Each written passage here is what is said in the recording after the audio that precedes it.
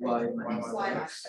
So lifetime of dogs is x, cats, y. I'm wanting to come up with a right tail test. So if I define delta to be y minus x, and if the alternative is delta greater than 0, y minus x will be greater than 0, which will indicate y is greater than x. Yes? In other words, the lifetime of cats will be greater than the lifetime of dogs. You see how I came up with it? Would it be wrong if you did a left tail test? Absolutely not. Would it be wrong if you did a true tail test? Absolutely not. But at the end of the day, you should be able to interpret things properly. So I define it this way because if I reject it, I will conclude cats, the lifetime of cats would be greater than dogs. So the larger this becomes, the more we have, or we will be going toward the alternative. In other words, toward the claim. Does that make sense? And we will have a right tail test. 32. So first, we've got to put them in order. We will stick to the convention that we had. So 9 followed by 7, 9, 11, 12, 13, 14, 16, 19, 20. That is the sort of data, the ranks. 1, 2, 3, 4, 5, 6, 7, 8, 9. N is 4, N is 5. We've got to pick the observations corresponding to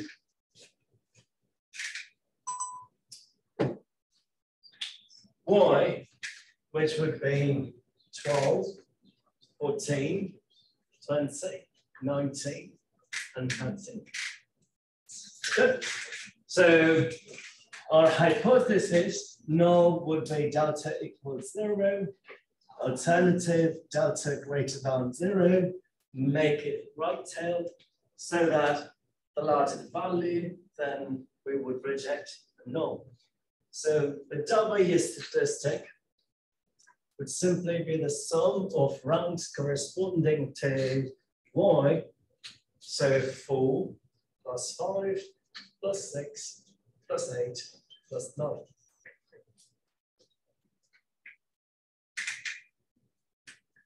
Missing something? So W is 32. But if we have to use R for the exact test statistic, we want to convert it to U prime. So the first step would be to convert it to U. So W is simply U plus N times N plus 1 over 2. Mind you, with U, you have to be careful here because if you define the samples in a different way, the formula is going to change. But I can relate to it if I just switch M to N and N to M, go back and forth, but I don't want to confuse myself that way, which is why we're sticking to the same usual process. U is what we need, so 32 would be U plus N 5 plus 1 over 2.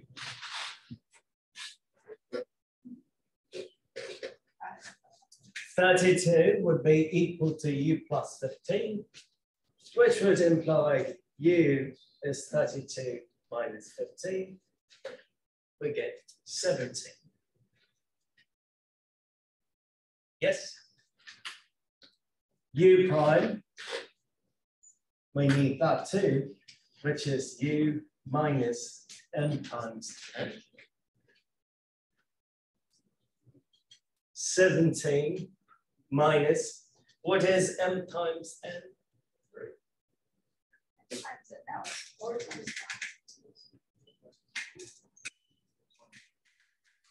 17 minus 20, you will get -3. We have to take the absolute value, correct? But because of symmetry, in this case, we should simply look at the value of u, correct? We are looking at a right tail test. So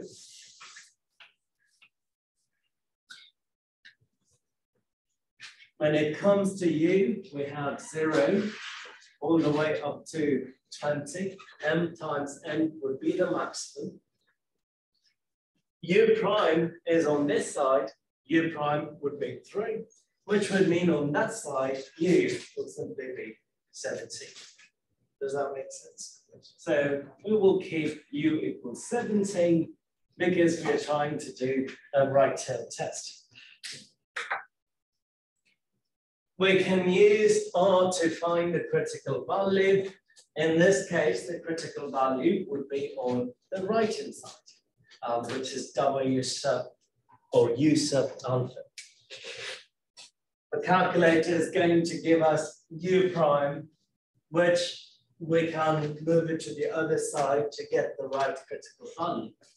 So if alpha, what did I use that raised there? 0.05. Okay, so the critical value is somewhere over there, and we have 0.05 for alpha. Q Wilcox would always take the area below. So if the area above is 0.05, what is the area below? 0.95. And we are sticking to our convention because M and they all matter. So 4, comma. Come again? That's for the p-value. I'm trying to find the critical value. It's Q Wilcox. How about that?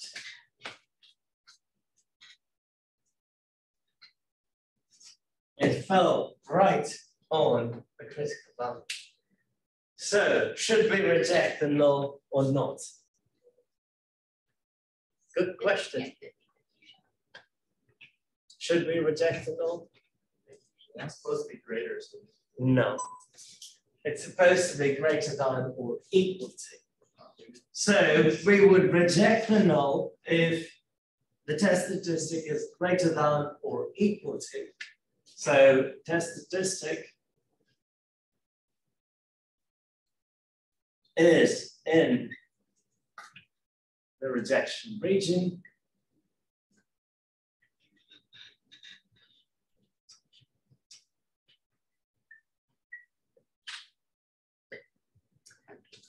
There is a reason why we often look at greater than or equal to, because think about it this way.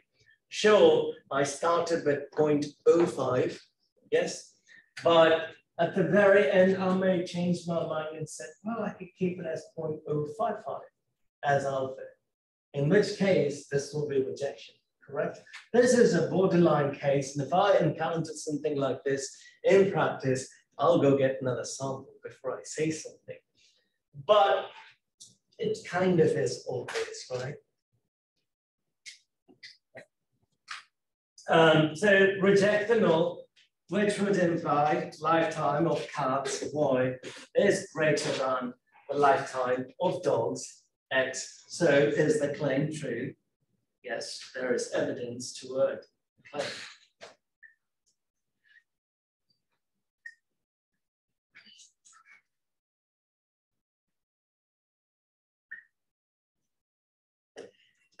If you have to guess the p-value, what would that p-value be? Is it going to be 0.05? It's better. It better be 0.05. Oh no.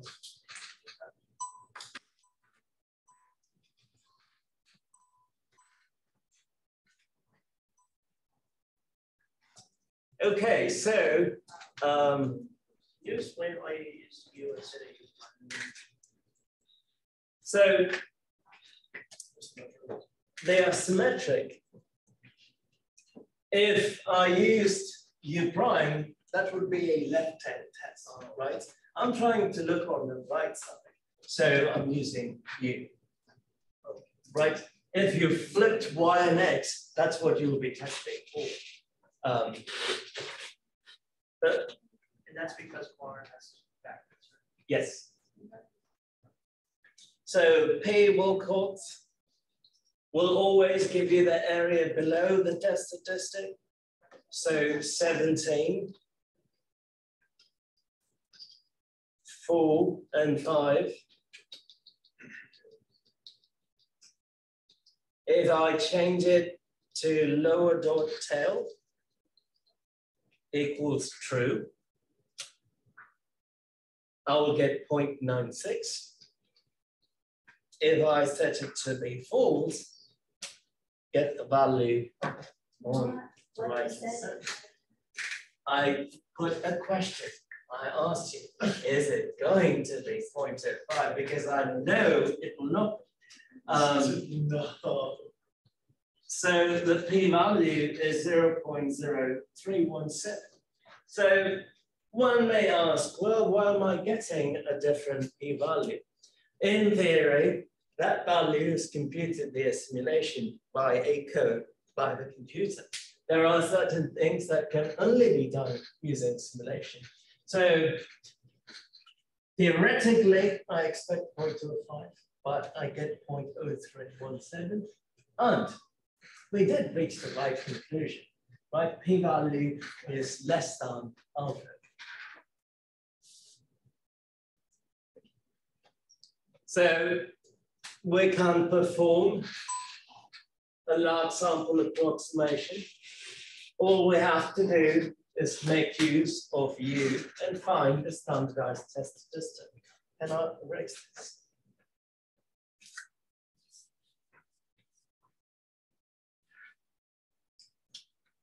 We know mu is simply mn divided by 2. Reason being, the expectation of U is the same as the expectation of U prime from last time. So 5 times 4 over 2 is 10. Sigma squared, m times n, exactly. M plus n plus 1 divided by 12. That'll be 20 times 10 over 12.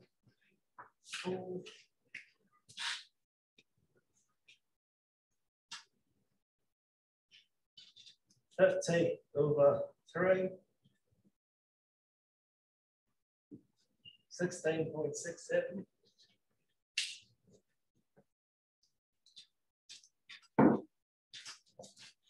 No, it should actually be 16.33.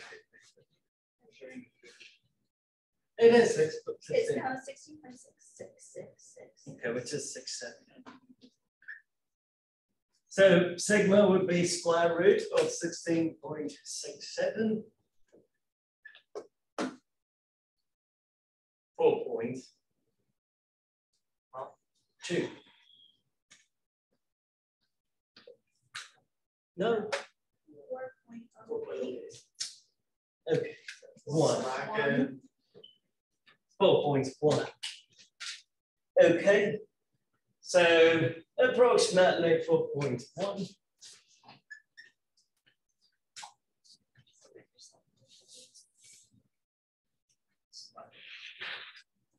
So the test statistic is simply U minus mu divided by sigma.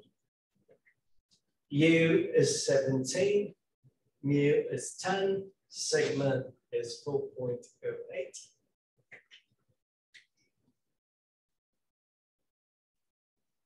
Which will give us 7 over 4.08. 1.715.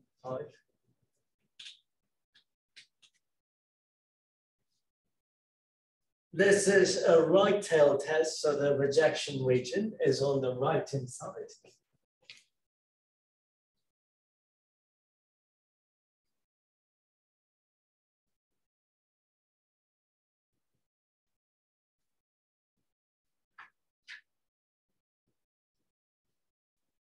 The area is 0.05. So what is that critical value? Or how do we find the critical value? In this norm, mind you, the calculator always gives you the area below. So 0.95, it's not gives you, it takes in the area below, which is 1.645.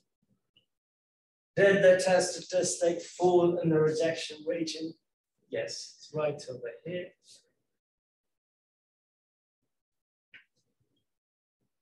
Should we reject the null? Yes, same conclusion. How do we find the p-value? Is it the area above the test statistic or is it the area below the test statistic? It's the right tail test. Above. And what function do we use for large sample approximation? Normal CDF.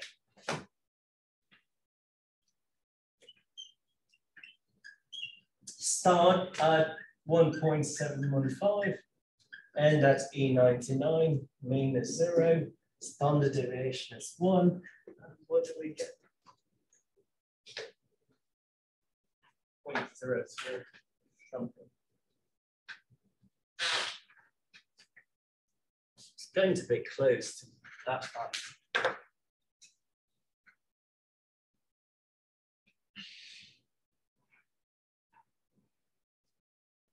Got 0.04. 0, 4,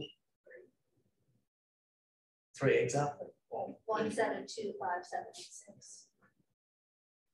So 0.0417. Well, how about that? There's a still 4317. Oh, 317. I got excited. And how about that? 0.0417, 0.0317. Well, I mean, you can add the 7 still. I can't, but that would defeat the pattern. Oh, true. But it isn't as nice as 0.0417. But you get the picture. Should we reject the null? Yes, because the p-value still is less than alpha. In practice, we would use that because we're dealing with small samples.